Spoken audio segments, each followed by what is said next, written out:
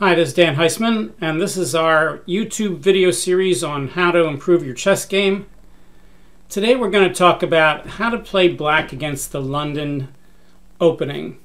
The London is fairly popular these days because white can play it without learning a lot of book, and a lot of people don't have the time or inclination to learn a lot of books, so they play the London. It helps them just get their pieces out without worrying about falling into traps, and without worrying that your opponent knows the opening a lot better than you do.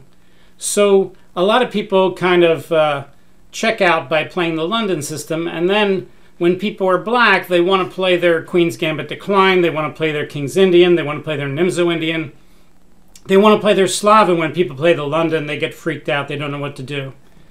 So one of the common questions I get in my chess lessons is, gee, how do I play against the London system? Okay, so there's two main ways to defend d4, and they end up either being exactly the same against the London or quite different. What do I mean by that? Well, what I'm talking about, of course, is the classical d5 versus the Indian knight f6.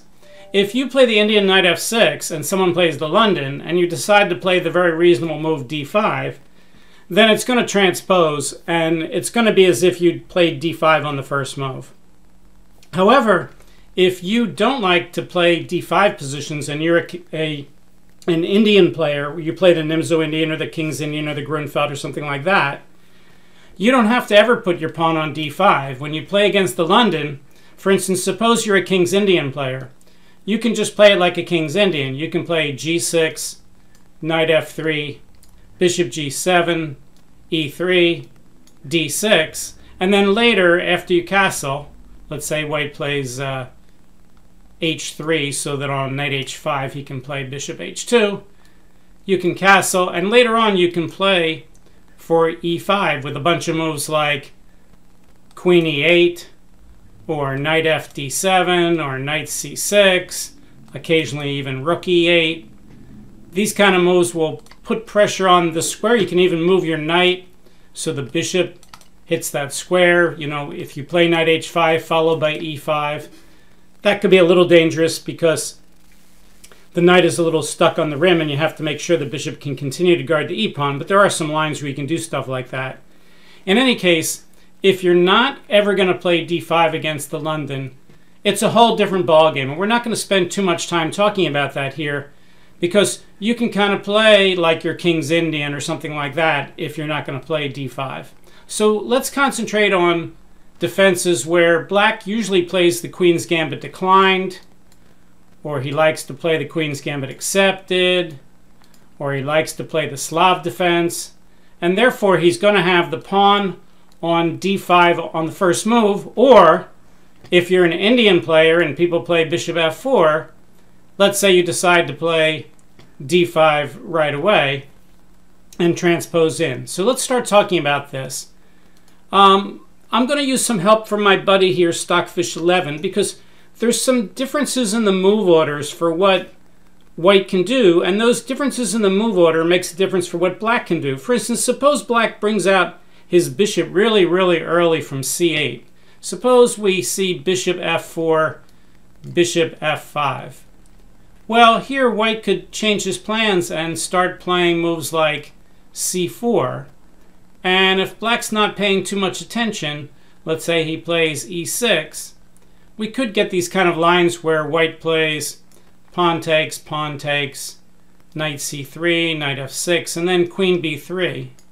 Something like that. Although Stockfish tends to think here that if black knows the trick of sacking the b-pawn, he's okay. Knight c6, queen takes, knight takes d4, and black is approximately equal. So let's go back. So a lot of these lines where you play the early bishop f5 are not bad, but you do have to watch out for these queen b3 ideas. That's not the main line, though. The main line is going to be to just develop your king side and get castled. So let's do that. Let's play knight f6, which is Stockfish's #1 move. And white usually plays knight f3. Sometimes white plays knight f3 first before he plays bishop f4 into London. And of course, that'll transpose into this position as well. And now the top two moves for the computer are e6 and c5. And in fact, if you let it think a little longer, it also thinks that playing the symmetric bishop f5 is okay. And as I just said, if you play early bishop f5s and white goes for queen to b3, let's say he plays c4, e6, queen b3, again, Stockfish likes sacking the pawn. Knight c6, queen takes b7, knight b4 with a threat to fork. Also the threat to trap the queen. For instance, suppose white plays knight a3 here. Black should take the pawn. Check. c6. Queen takes c4 with rough equality here after bishop e4. Okay, so back again. These are very rare lines. Let's go back to the main lines. d4, d5, bishop f4, knight f6, knight f3. And here, the break move c5 is very common. You're not worried about losing the pawn. If he takes the pawn, you just play e6 and get the pawn back. He can't play b4. You know, if you don't know this, you can go over this with an engine. But if you break up the pawns with a5, he plays c3. Pawn takes. Knight here, he can't play a3 because of knight takes b4. If he tries to guard the pawn with bishop d2, knight e4, computer says black's pretty much winning already. So let's go back to the game. Let's go back to the main line. Just want to throw those things in because sometimes people are worried. If I play c5, he's going to take the pawn and then he's going to hold it. I'm going to be down a pawn. I won't know what to do. Okay, so c5 is a main move. Let's play c5, e3, and now you can just play e6. And very often white plays here either c3 or bishop e2. Let's say he plays bishop e2. He could also play knight 1 on d2. Some people do that.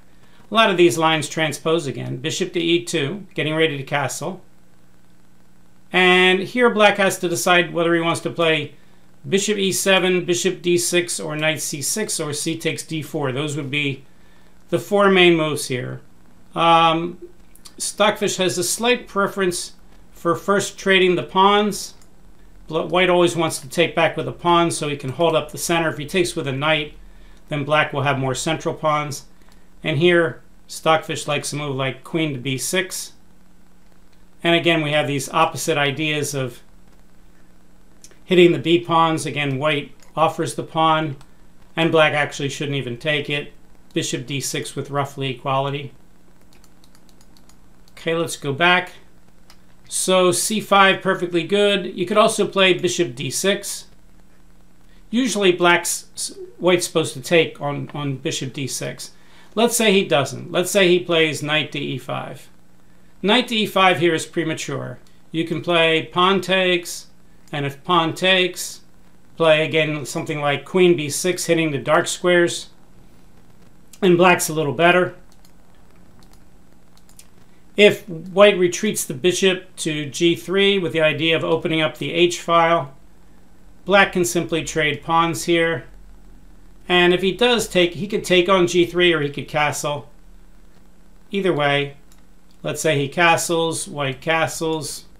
Once he castles, you're not worried about the open file. You can play bishop takes. He's not going to take with the f-pawn to open up the rook's file. He's going to take toward the middle. Taking with the f-pawn is a positional mistake. He would play h takes g3. And again, after something like knight c6 or queen b6, black's equal. We're just going to keep going back and going over lines and lines and lines. So d4, d5, knight f6, bishop f4, knight f6, knight f3. You could play c5 first. You can play e6. Let's say e6, e3. And again, you can play c5 here. c5. Let's say white plays c3 this time. Not a big difference. Black can still play bishop d6. If white gives you this check, you can't play bishop in the way to trade off your bad bishop because the queen needs to guard the bishop, so you have to play knight c6. And again, black's pretty equal. Castle, castle. Computer says bishop takes d6, queen takes d6. And knight bd2 with maybe a normal opening advantage here for white, maybe a tenth of a pawn or less. Okay, again, ideas, d4, d5, bishop f4, knight f6, knight f3, e6, e3.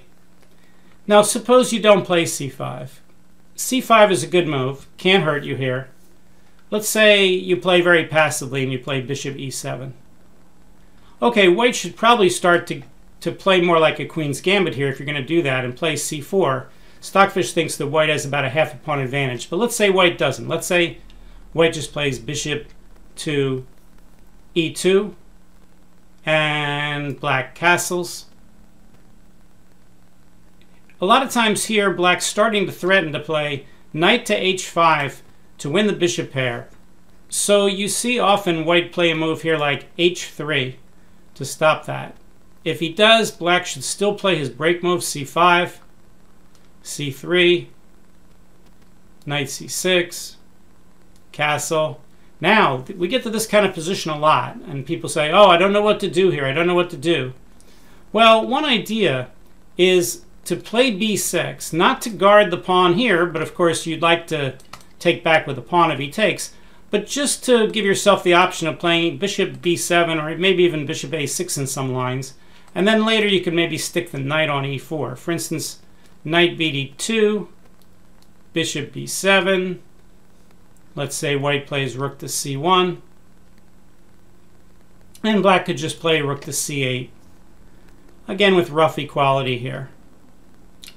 Okay, we just keep throwing out these same ideas. d4, d5, bishop f4, knight f6, knight f3 as usual. It doesn't matter if white plays a slightly different move order. Let's say he plays e3.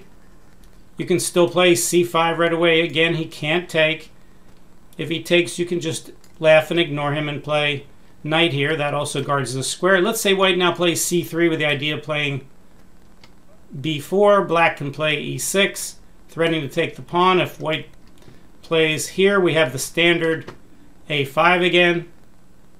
What can white do? If he plays b5, then black can just move the knight somewhere like knight e7. These pawns are not going to be able to be guarded by each other very quickly. And after knight to g6, you're going to be able to hit this pawn. And at some point or another, white's going to lose one of those pawns and black's going to be better. All right, so let's go back. d4, d5, bishop f4, knight f6, knight f3, e6, e3. Let's say white plays knight bd2. Computer says play bishop d6. Knight 1d2. You could take the bishop and double the pawns. It's not bad.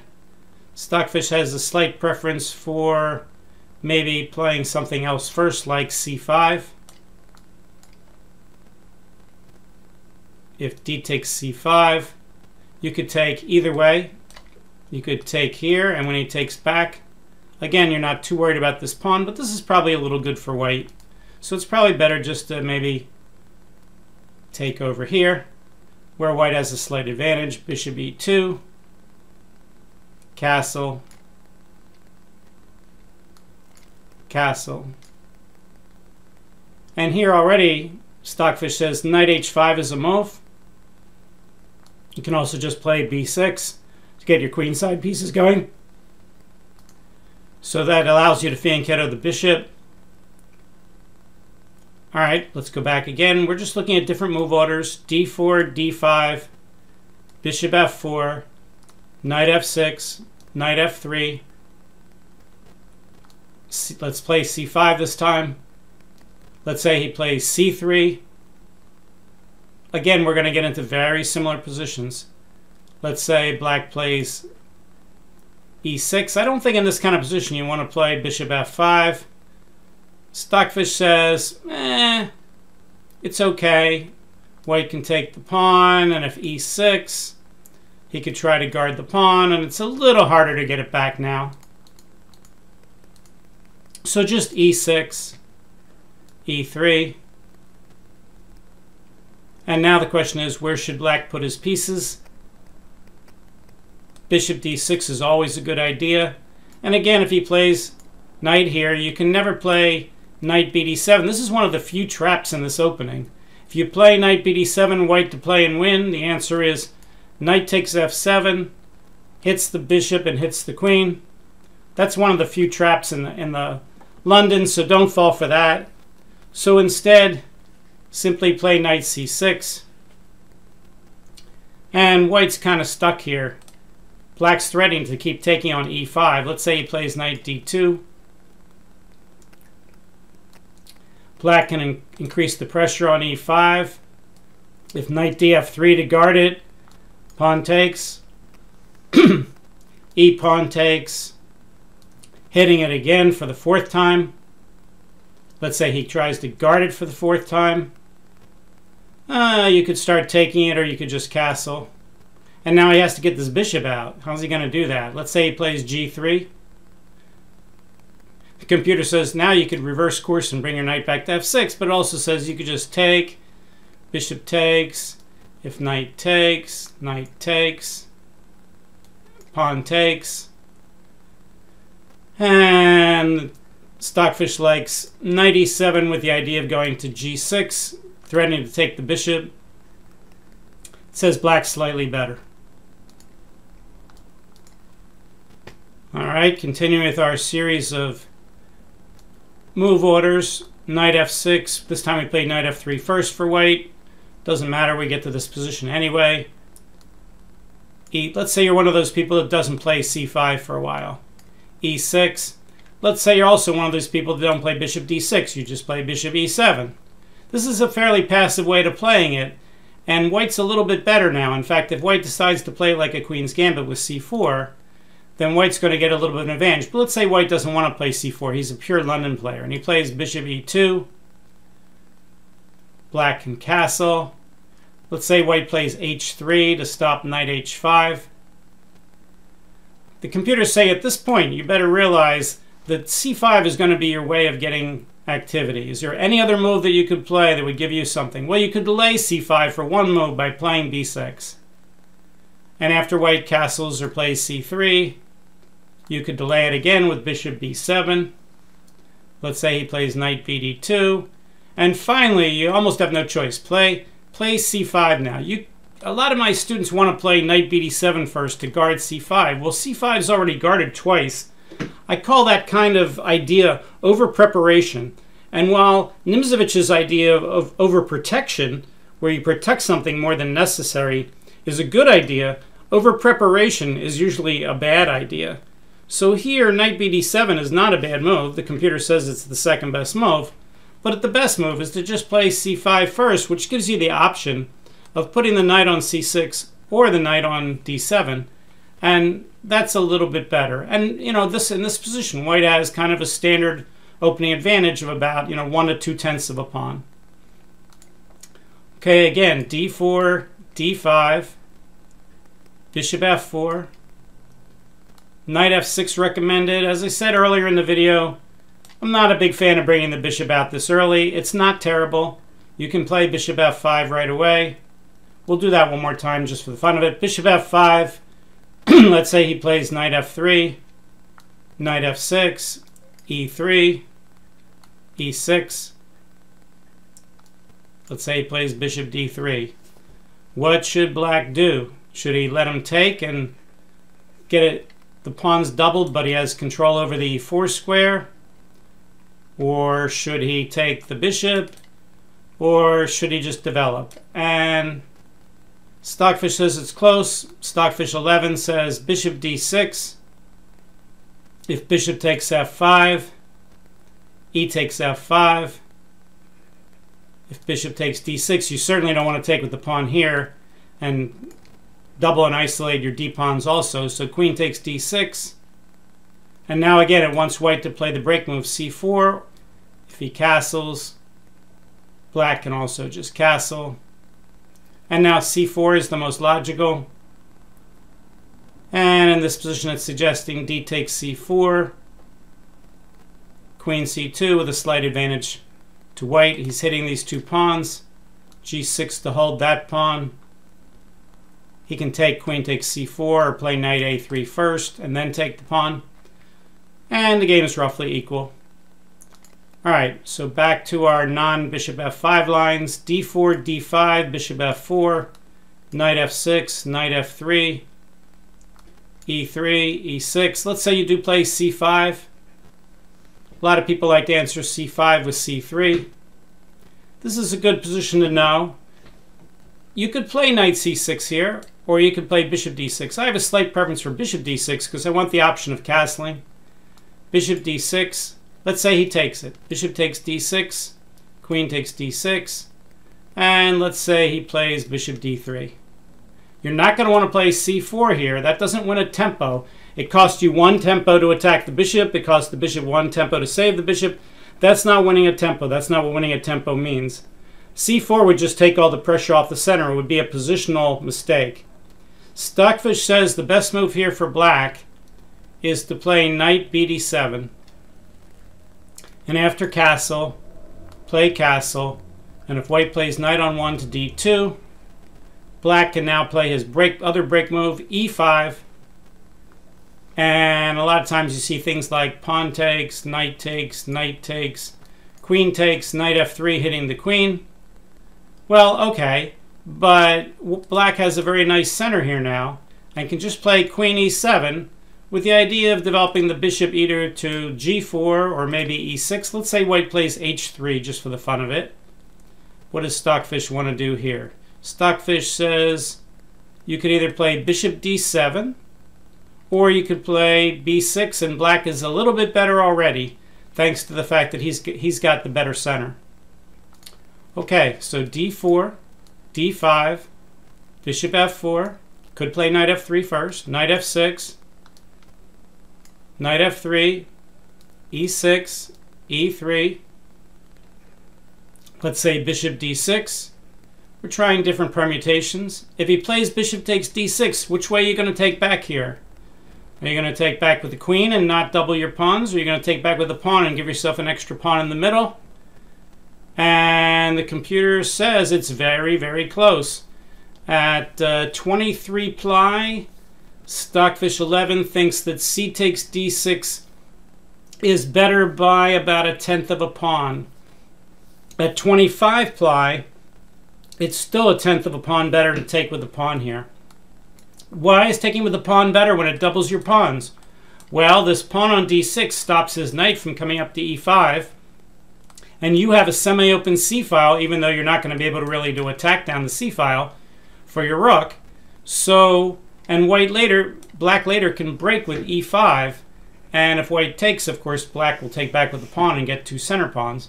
So white probably wouldn't take, but that means you even have the option later of playing e4, although I wouldn't necessarily do that.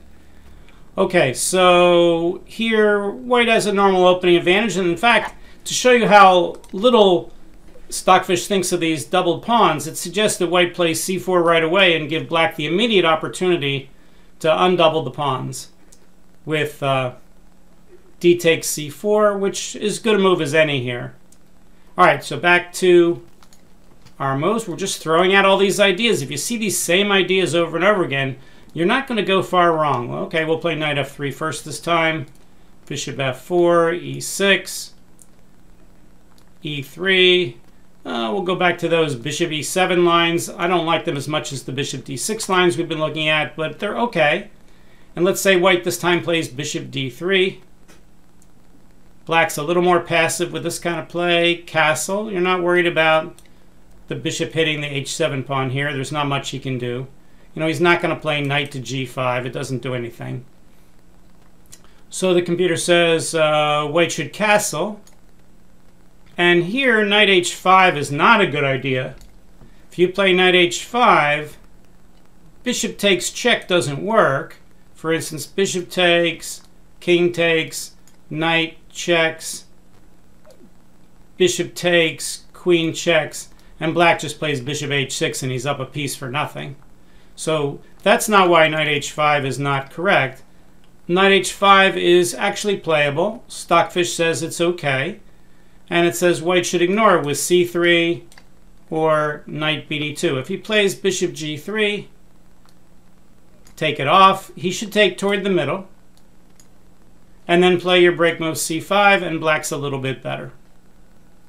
Okay, let's do it again. We'll do it one more time. We'll pick out some normal order. Bishop f4, knight f6, knight f3, e6, e3. This time let's do the bishop d6 line. And let's say he plays bishop takes, queen takes, and bishop to d3, let's say. Castle, castle, c5, c3. And now we have that question again. Where does the knight go? Does it go to c6? Does it go to d7? You could also play b6 first. You got to play b6 probably at some point, although an alternative to playing b6 is to bring out the knight and then play e5.